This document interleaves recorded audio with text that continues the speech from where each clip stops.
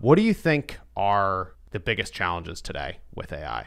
I think it's getting over that hurdle of this is exciting, not scary. Like, it doesn't need to be, and I don't know if I'm just an optimist in everything tech, that I always look at like, yeah, but what does this enable? It's sort of the similar question of when I was in school, there was a calculator paper and a non-calculator paper, because you're never going to have a calculator in your pocket at all times. Turns out we do. We have a supercomputer in our pockets at all times. Like, things change, and I think people are scared to say it's okay for this to be a changed thing.